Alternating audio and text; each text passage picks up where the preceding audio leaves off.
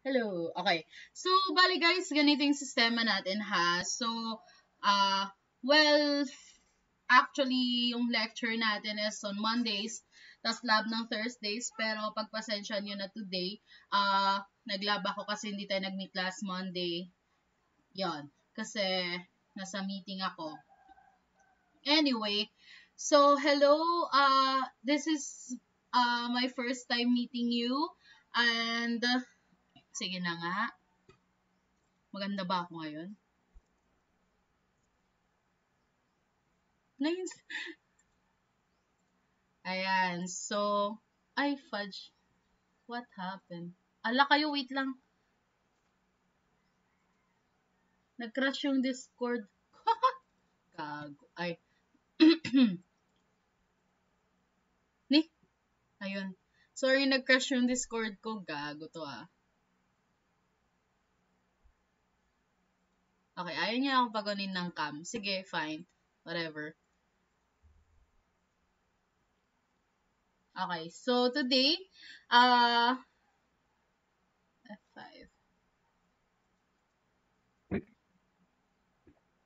This is just an introduction of uh, what we're going to discuss. But actually, not an introduction na kasi first lesson na talaga to. If you're going to check your LMS, ay wait lang, sorry, hindi pa nagpapakilala. Hi guys, I'm Ma'am Rosel. Ayun lang. Yun lang kailangan nyo malaman sa akin. I am a Bachelor of Science in Information Technology graduate here also at St. Mary's University. I'm single. Kung may marereto kayo, better. Charot. Requirement ko lang po, kailangan may Fortuner. Charing. Okay, so what else do you need to know? I am 26 years old. Ano ba? Ayun lang. Kung yun ang kailangan nyo malaman. So, your CoE students, BS CpE students. So, this is not the first time that I'm going to handle CoE students actually. But, ayun. So, for your batch, yun. First time tayo makikita-kita. Mabait ako. Huwag kayong mag-alala. Yun lang. Okay, so, your subject is Software Development 2. I asked Ma'am Karina what is this subject all about. So, sabi niya, ano to? More on web development. So, welcome to my world. This is indeed my expertise. I work as a web developer in the corporate setting for a while, maybe 2 years. And then, I am also the one who created the SMU website. Not the LMS, yung www.smu.edu.ph. Ayan. So, onting flex lang para kita niyo yung credibility kung nagtuturo sa inyo. Anyway, so this is our LMS. So, I asked you to download some stuff. So this is the Visual Studio Code. This is what we're going to be using all throughout the semester. So no ifs, no buts. Yan lang. So you can also use Notepad, Notepad++, Sublime, and others. But for the sake of uniformity in our class, I suggest that you use Visual Studio Code. Here is our course structure. If you haven't visited it, eto siya. So today, we will be basically learning web development. Hopefully, after the end of the semester, you will be able to create your own web app using PHP, MySQL, and JavaScript. Hopefully, pag umabot tayo. Okay, so for today, we will be discussing the web basics. This is just a lecture part, so until compiler versus interpreter. And then, of course, we will be discussing the first part, which is HTML. HTML, I think some of the students here, especially if you came from, ICT strand sa mga senior high, ganyan. You already have your HTML lessons for a while, ganyan. So, we were discussing what is HTML and the other components of HTML. Next is we're going to discuss CSS3. CSS3 is cascading style sheet, styling HTML, and all this. And then, of course, we will go to the JavaScript language, Bootstrap if aabot tayo, then also PHP kung aabot tayo. Ayun. So, basically, ito na yung buong structure natin sa buong semester. So, for today, tatapusin na natin yung pinakaunang part. 'Di ba? Galit na galit, gusto manakit. Okay, so we're going to, mali na naman napindot ko. Oh well.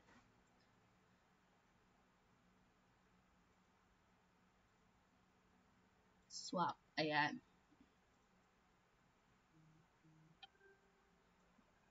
Okay, so we're going to discuss web basics. Okay, so before we jump into the technical world of web development, we need to discuss these things first. Of course, these are the terms na magagamit all throughout the semester, and hindi ko rin alam kung bakit. Pero sige, let's jump right through it. First thing that we need to know, guys, if you have questions, feel free to interrupt me if I'm going too fast, ganyan, I really need clarifications, feel free to interrupt me, okay? Okay, so first thing that we need to know is what is a protocol. So protocol, in simple English, is a set of rules to communicate. Parang it's a kind of rule that needs to be followed to achieve a desired result. So for us right now, we are nag-usap tayo, ako, tapos kayo, set tayo ng protocols.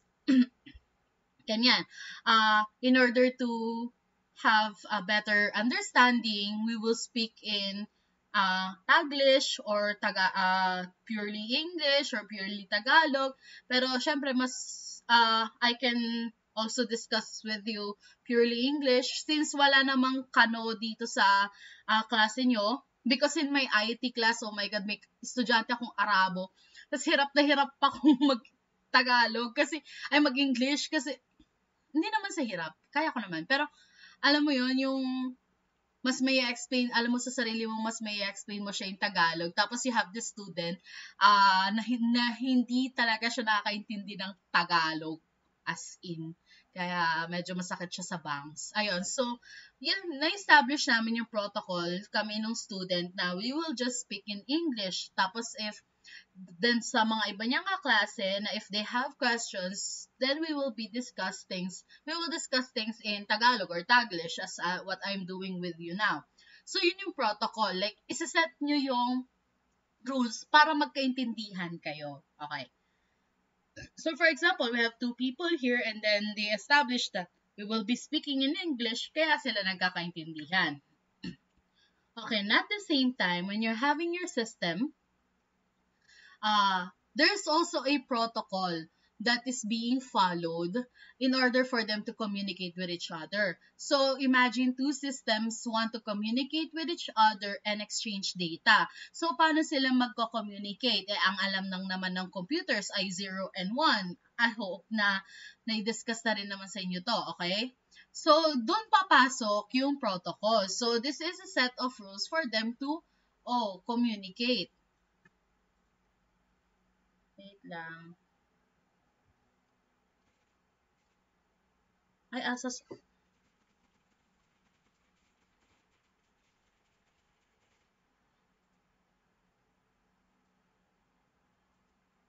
Wait.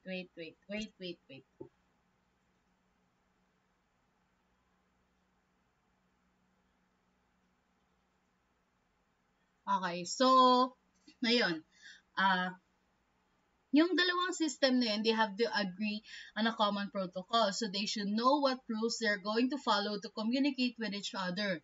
And then there should be some kind of instruction that are predefined when followed a communication to be made. So before two computers decide to communicate, they agree on a common protocol and based on that protocol definition, they communicate with each other. So for example, you have your TV, right? May mga TV ba kayo sa mga bahay nyo? Meron, ma'am. Kasi kami wala. Honestly, wala kaming TV. So, yung TV kasi, di ba may remote siya. Okay, so yung remote saka yung TV, magko-communicate yung mga yan. Pero syempre, paano nagko-communicate yung remote sa TV? Any idea? Signal, ma'am. Anong signal ang ginagamit nila? Electro. Actually, remote sa TV gumagamit ng infrared. Yan. Di ba infrared, kung aware kayo sa infrared, that's medyo makalumang technology siya sa mga phone. Pero ang infrared kasi, pag lumayo ka, di ba hindi naabot? Tama? Ayun. So, pansin nyo, pag medyo malayo na kayo sa TV, hindi na nasasagap ng TV yung remote. Okay, another one. You have your cellphone, saka Bluetooth speak. Sinabi ko na shit. Okay, you have your cellphone, saka earpods. Ano yung communication nila between the two?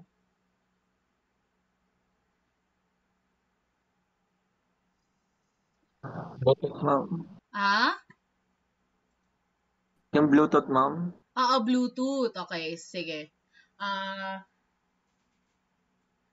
So, Bluetooth yung communication between a phone tapos yung kanyang earphones or Bluetooth speaker, ganyan.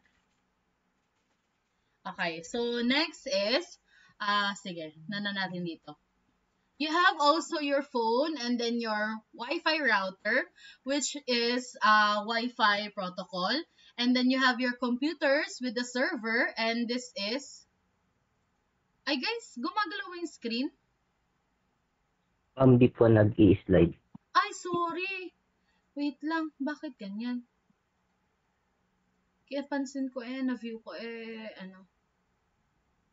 Okay, so ito, you have your Wi-Fi sa phone, you have your Wi-Fi protocol, you have your phone, saka router, and then you also have your computers for file transfer, that is FTP protocol, and then you have your maybe any device, and then sending an email, that is also what we call an email protocol, and there are lots and lots and lots of other protocols around us in order for devices or system to communicate.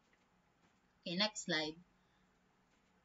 So, depending on which type of communication, the underlying protocol will change. So, each protocol is defined to achieve a specific type of results when followed. So, protocol is nothing but a set of rules that when followed, a specific operation is performed.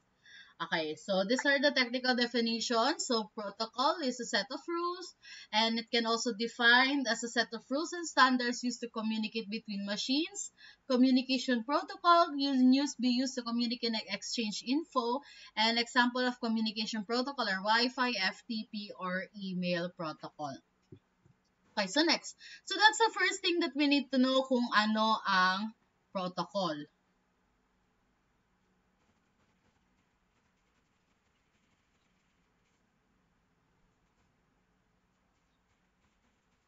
Okay, so next is, of course, sinabi ko nga sa inyo na web development itong subject na to. Therefore, we need to know what is the internet.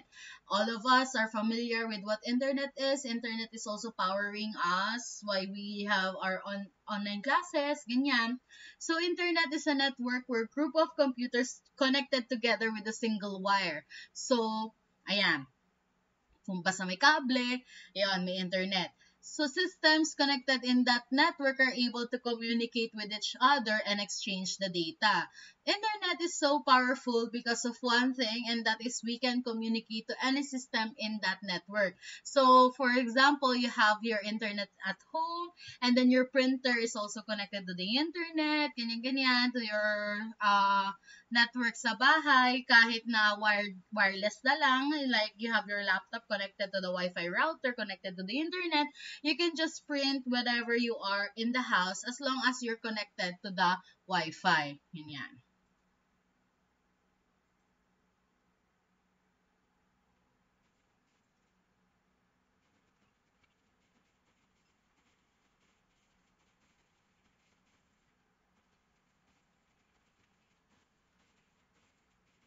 Okay, so next. So system connected, yon. So we can issue command to any computer in the world when we are connected to this network, so the internet. So today we can use Skype, like WhatsApp, send emails, buy online, and can do many things because of these. All these computers are connected together in a single network, and we can use it to do whatever we want. So this network is often called as the global network. Internet is just a way computers are connected to exchange information in one network. So, ayun, kung walang internet, hindi tayo nagkaklase ngayon, hindi tayo nakakapag-send ng messages through Messenger, Facebook, sa Facebook, hindi tayo nakakapag-post ng pictures through Instagram, hindi tayo nakakapag-online games, lalo na yung nag-genshin dyan, nandiyan ka na ba? Musta naman yung 14 hours na grind mo, be? Sure ka ba dyan? Kumain ka naman. Ayan, so, ayun. So, basically, internet is everything right now. Especially in this time. So, kapag, like, nag-PPLDC, yun, pag, yan, kaya nabanggit yung PLDC, nagrarant na lahat, ganyan, wala na ang net, ganyan. So, lalo pag brownout sa Nobel ko, parang sobrang boring na ng buhay and other things like that. Okay, so, ito yung connection na ginagawa ng internet. It can just go on and on around every computer that are available. So, a bit of history.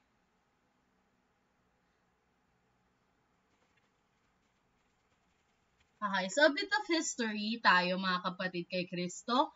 Okay, so the internet was discovered because there's a project of the federal government of the United States known as ARPANET in 1960.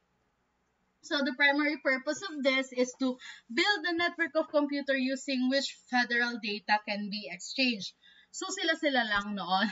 So it was a secured network and used only in the nation for federal purposes. So later, 1990s, many organizations came together to form a network that can be used by everyone, which was the internet. So sa una, it's for the military purposes only. Tapos nakita nila yung potential ng technology hanggang sa lumago ng lumago ng lumago. And then we have the internet that we have right now. Ayun. So, paano nga ba na-exchange yung data sa internet? So, yung data in internet is exchanged with the TCP/IP protocol. So, Transmission Control Protocol or Internet Protocol.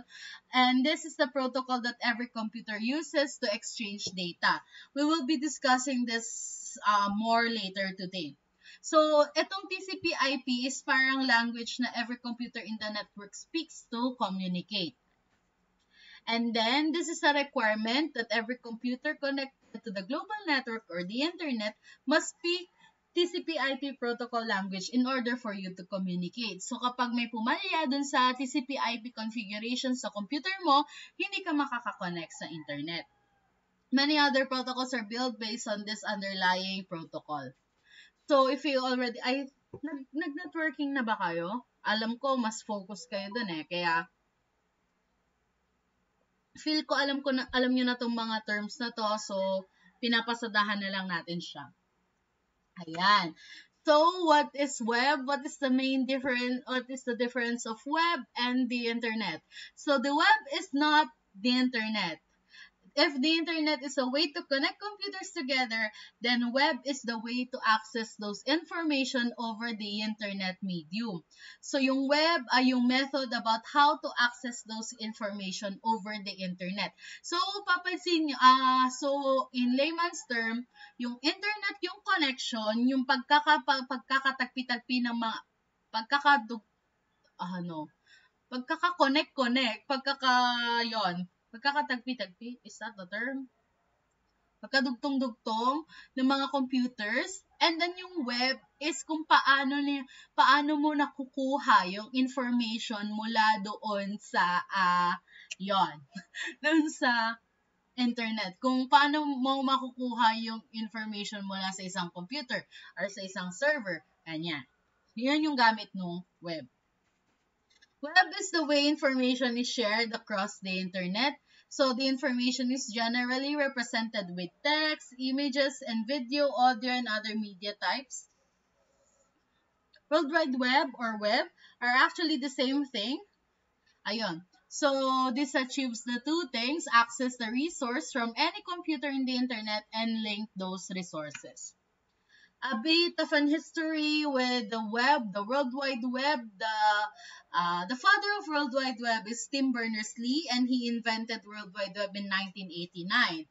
So he built a browser using which the resource were accessed over the internet and displayed on the browser.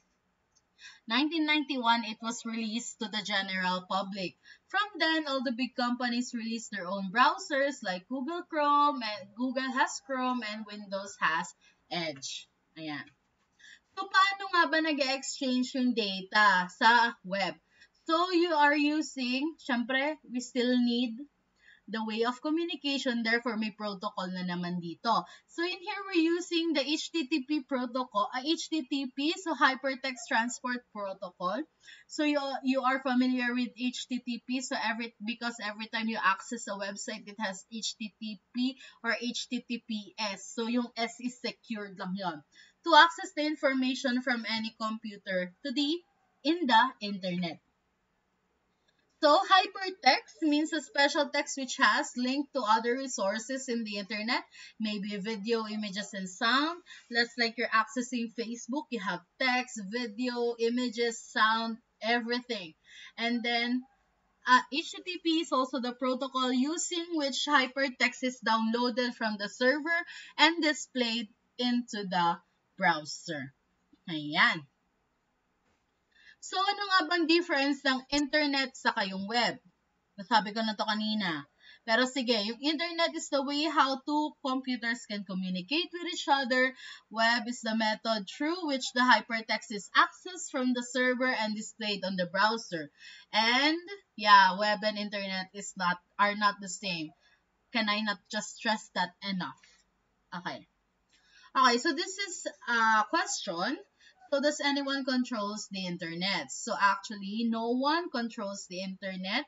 Para the internet is decentralized. If you're going to think about it, no one actually has the power over all the internet, all the computers that are being accessed, ganyan.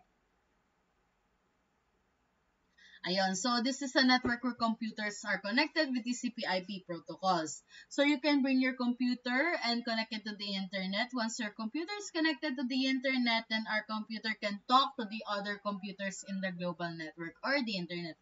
So all the communication in the internet happens with a defined protocol. So basta nagkaroon na ng defined na TCP/IP yung computer mo or yung laptop mo or yung phone mo, automatically, pwede ka na makakonect sa internet. Okay, next. Okay, a bit before Lydia. I-browse nila lang yan. Sabi ko naman na lahat kanina. Just technical definitions. Okay, part 3. Okay, wala ka dalawang parts na. Okay, just diving deeper, going a little bit technical on how the internet works. So, HTTP, nasabi na rin dito kanina. Ano yun? Ayan. So, but HTTP, Hypertext Transfer Protocol, communicate web with the machines, ganyan. Once this, ayan. So, this is a language that the two machines speaks in order to exchange the hypertext all over the web. Okay, so this is the connection, HTTP, the connection between the machines. Yan. So, how does HTTP works? Okay, so the rule of HTTP is ask and it shall be served. It is served. Ask and it is served. Okay, so the hypertexts are available in the system which are connected to the internet. Someone needs to make a request to this machine and ask to fetch it. Then once the request is made, it is served by sending the hypertext via the response. So there are two roles involved. First is the requester and the second is called a provider. As you can see here, you have the requester and then the provider. Okay, Sige, basahin ko muna bago ko i-demo. So, in layman's term, basically, ikaw yung tao na nag-access sa computer, kailangan mo mag-request sa isang server na which is provide nung hypertext sa kailangan mo. A bit vague, pero sige, let's try this. Are you aware of how torrents work? Torrent, like BitTorrent, uTorrent, yung paano mag-download sa torrent.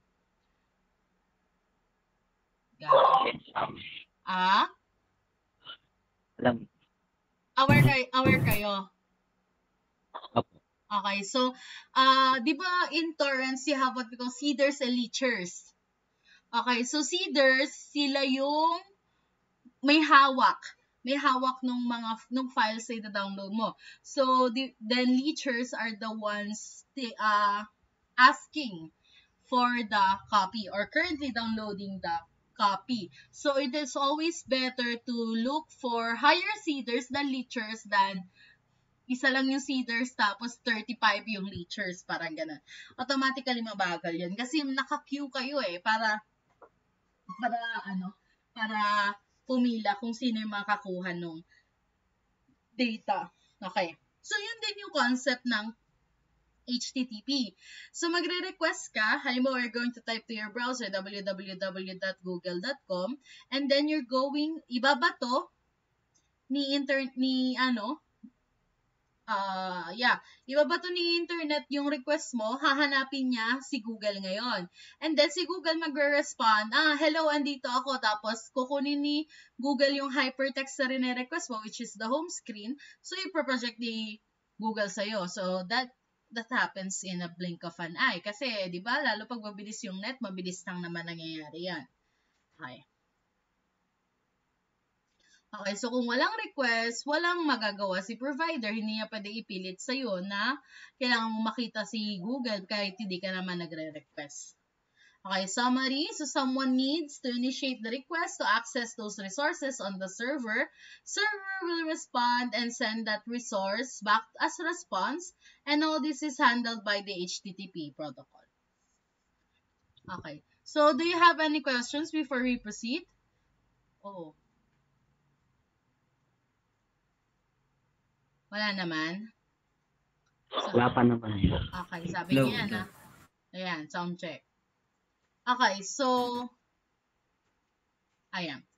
So, how the internet works, kanina ba natin sinasabi yan? So, si TCP/IP kasi, yun yung parang pinakapangalan ng computer mo. Yun yung parang that's a unique character ng computer mo para makilala na ikaw yon. So, di ba meron yung mga nananakot na, alam ko kung saan yung IP mo, pwede kita matrace kung nasan ka.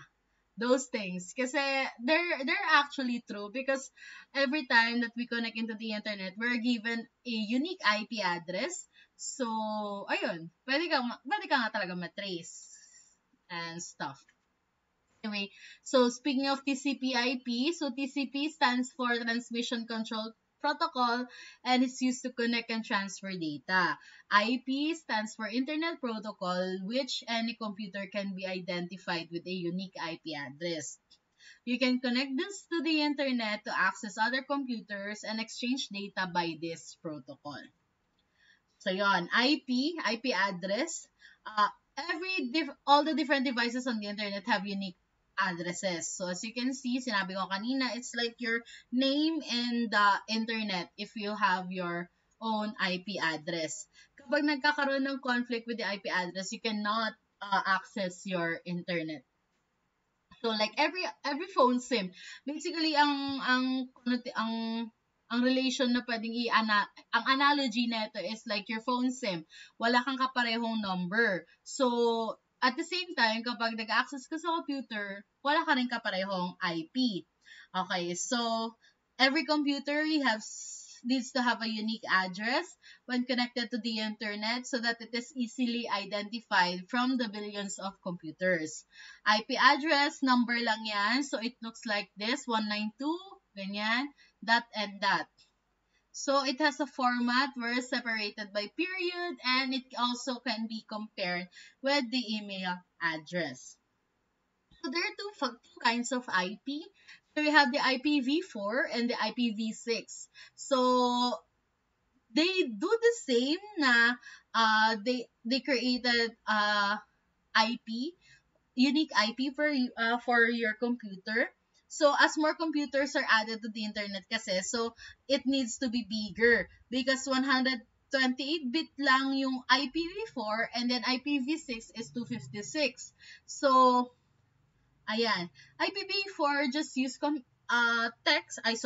numbers to identify with your address, and then IPv6 actually uses more. So it uses letters and numbers in order to create a more unique combination that we can assign to the computer and identify them in the internet. So I think you're familiar. Siguro, you're familiar with how to look into your IP. Just open your command prompt and then uh, enter IP config.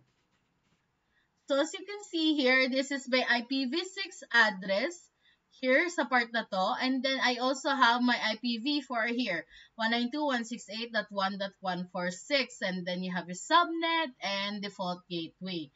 And at the same time, if you want to ask, I look for the IP of a specific website, maybe Yahoo. Oh my God, ang luma. 9gag. Let's try. Okay? As you can see here, 9gag is from 104.1.16.107.44. So, yan, nag-send tayo ng request para hanapin niya si 9gag, which is this IP address right here. And nagkaroon din siya ng response. Therefore, pag i-open natin siya sa browser, 9gag. 9gag pa pala.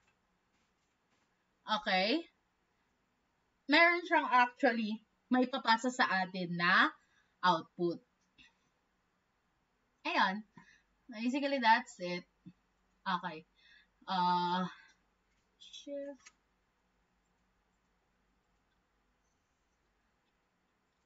Ayun. Sabi ko nga. Next is,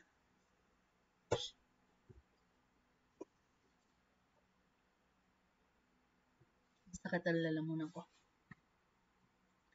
Next is, we have what we call DNS. So, ano nga ba yung DNS? This is a domain name system. So, this is the English name or easy to remember name for your IP addresses. So, since us kasi, like we're accessing 9gag, accessing Google on a daily basis, Facebook, and etc. And what other websites that you wish to visit every day, hindi ko kayo judge. Mahirap alalahanin yung IP nila, like everything, yung IP nila. So therefore, we have the DNS or the domain name system in order to add English words or English names to the IP addresses that we wish to access. So this is like we're saving the numbers, contact numbers with a name in order for us to remember kanino bang number to, kasi we cannot memorize like 50 contact numbers in our entire lifetime, 'di ba? Paano pag nagpalit pa ng number tapos meron ka pang kupal na kaibigan na araw-araw nagpapalit ng SIM kasi scammer, de joke lang. Ayun. So, ayun. Domain name system is just naming IP addresses. So, ayun. So, there are actually many domain name providers who can help us to buy the domain name for our IP addresses. There are cheap ones and there are rather expensive ones. Especially kapag bumibili ka ng domain na .com yung last. Like maybe rosellaudrey.com, you want a website like that. Most probably you will be spending like $20 per month just for the maintenance of it. Ayun. So, medyo mahal siya. Tapos, but you can buy cheap ones like .net, .org, .co, yung mga ganon. Or you can have it for free pero meron silang bonus like they'll be putting, halimbawa, rosellaudrey.wix.com. Wix actually provide a free free domain pero they add their name like Wix. Ayan, sa name. Yeah. Okay, so once you purchase the domain name that is unique, then that is unique in the internet as well as like IP addresses. So, wala siya katulad. Hindi pwede may katulad kang website. So how are they registered? These domain name servers around the world has lists of all the domain names and its corresponding IP addresses. So once you purchase a domain name from the domain name, provide and map your IP address with the domain name. So uh, this new mapping is distributed and synced with all the domain name servers across the world so that everyone knows that for this domain name, this is the IP address. So once the sync is down, then every DNS server can tell what the IP address on of your domain name is. So kaya when you map the IP address to the domain name, it will take 24 hours to sync everything with all the domain name servers across the world. So let's try looking for a domain. Sige, GoDaddy. Ito na tayong GoDaddy. GoDaddy.com. Okay. Shit, puro ads ko na naman.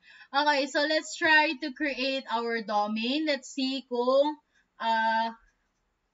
meron na nga ba ganitong domain. So let's try my name first, syempre. Maganda ako eh.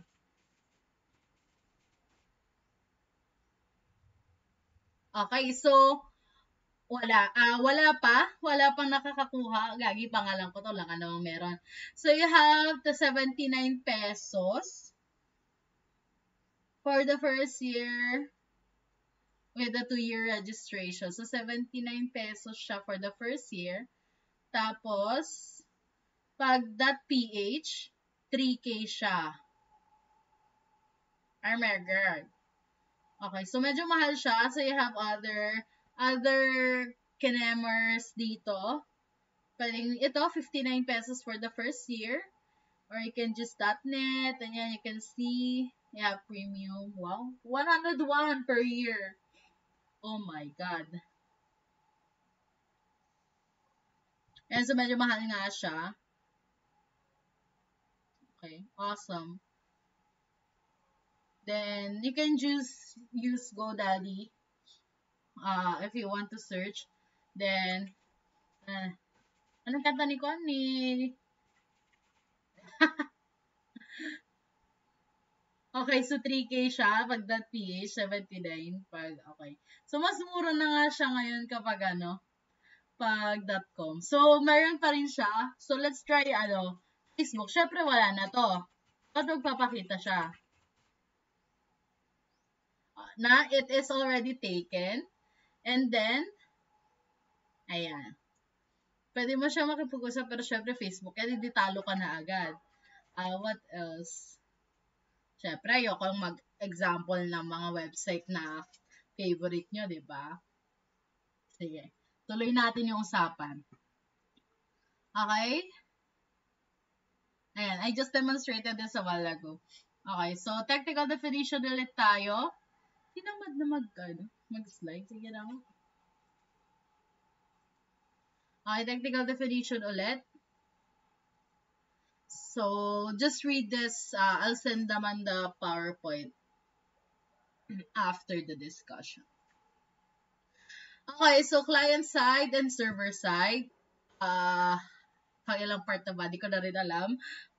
Okay, so this is how we've been discussing how the internet works for a while now. So, this is like what I've said a while ago, na kailangan may mag-request, and then of course, kailangan may mag-respond.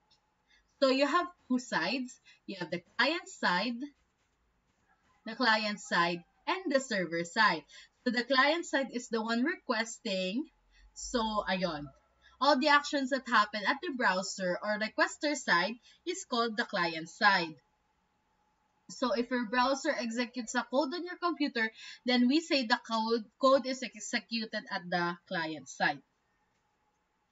Next is the server side. This is where the information or the hypertext or the data will be fetched So everything that happens at the servers is called the server sides. Once the request is sent to the server or provider, then all the operations or steps that the server executes are referred to as the server side.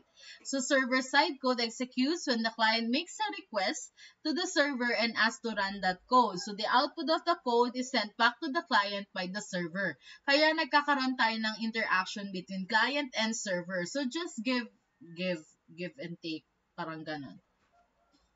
So this client-server technology, this is a model or design or concept that is very commonly used to design the application architecture.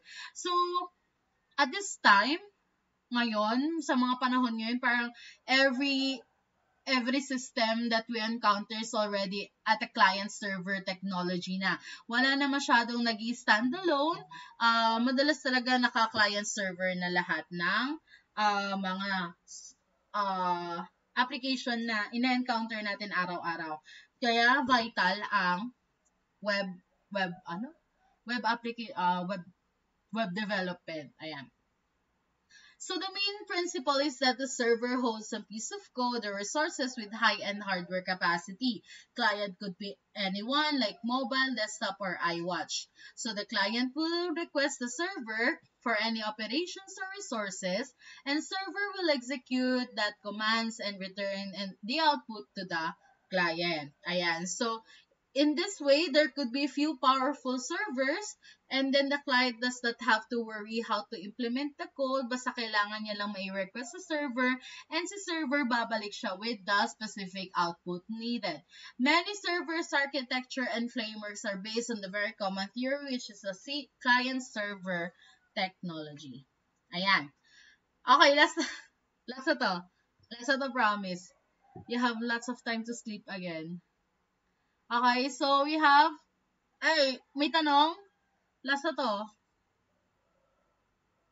Wala pa po, ma'am. Sige, samantalahin niyo lang yung hindi pagtatanong kasi next time, puro tanong na kayo.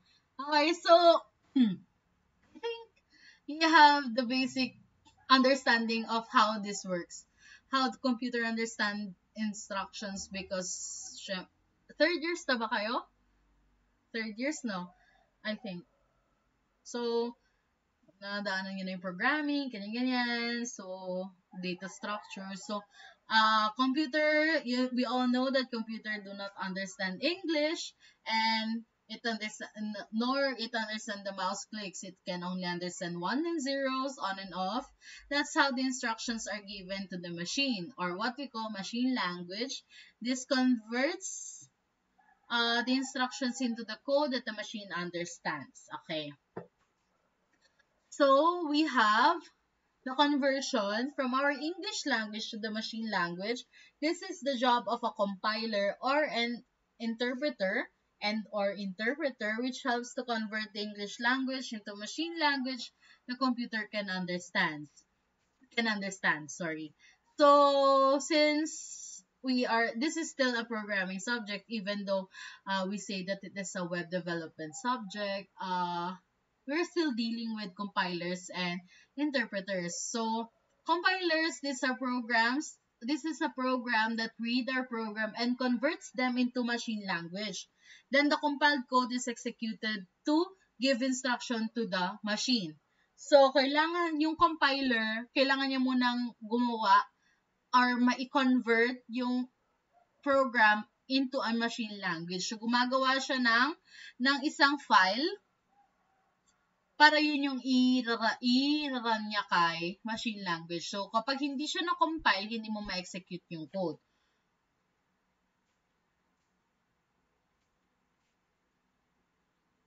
Ayan. Sabi ko, nadoble. Chika.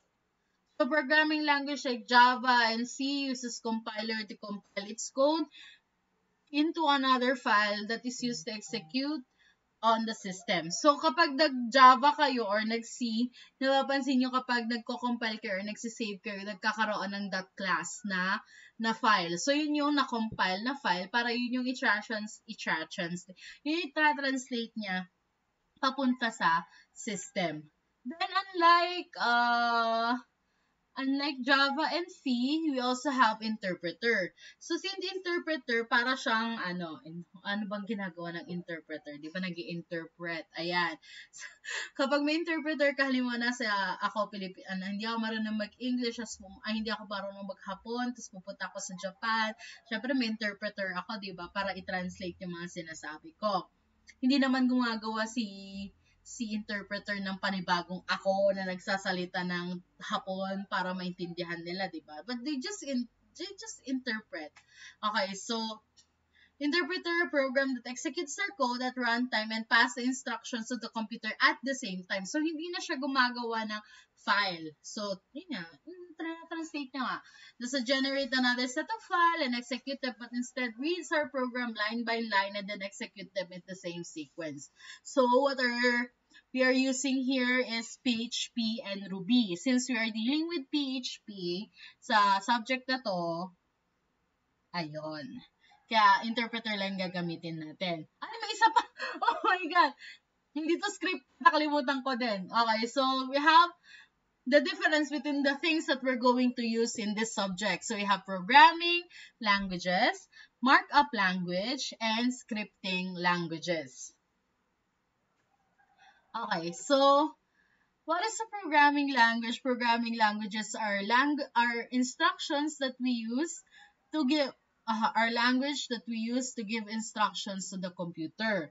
Languages that needs to be compiled with a compiler are referred to the programming language. These are very powerful and well-defined languages that can give powerful instructions to the computer. So we're just giving instructions to the computer. So with the programming language, we get the full control of the system and give instructions to do things that we want to. These are Java, C, and C++ are the most powerful programming languages as of now. Okay? So there are other things, other programming languages that are gaining popularity like Python. What else? Ano ba mga program? Basta sumisikat ang Python kasi nagfo-focus sila sa pangalan na to, blockchain. Kapag, if you're interested with cryptocurrency, blockchain, NFTs, and all that stuff, they're using Python in developing those. It's a crazy programming language. Medyo nahihirapan din ako aralin since I'm a Java native. Ayun. Anyway, baka may subject kayo. ASMR?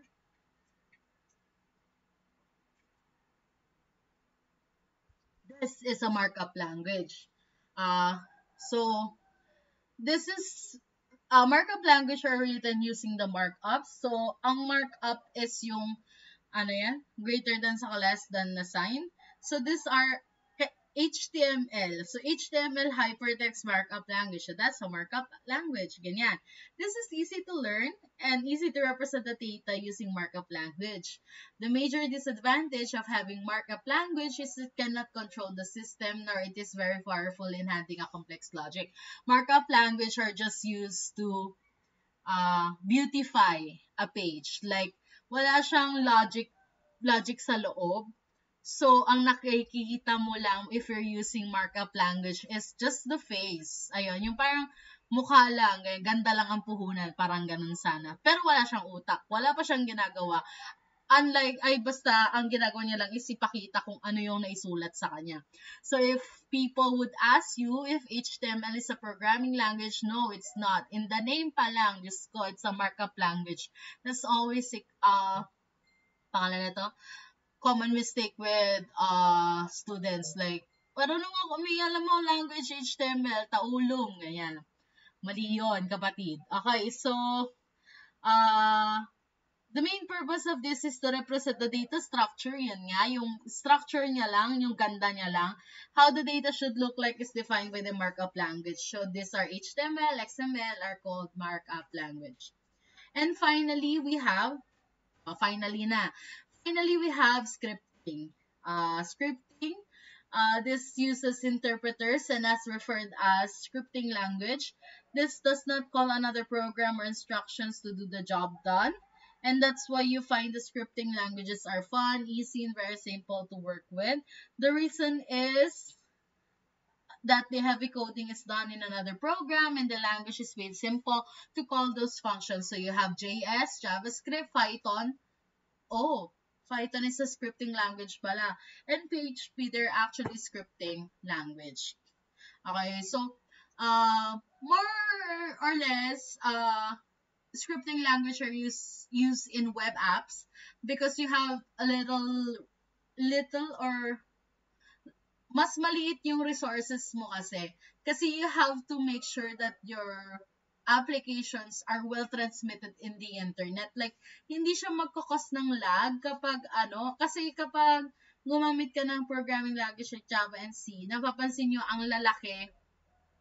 Well, siguro hindi masyado. Pero yung point is, malalaki yung mga files kasi gumagawa pa yung compiler ng another file in order to have the computer to read it. Pero unlike sa scripting kasi, di ba, like, trina-translate niya lang. So, wala yung bulk ng files na yun para pag trina-transmit yung instruction over the internet. So, yun yung main difference nilang dalawa.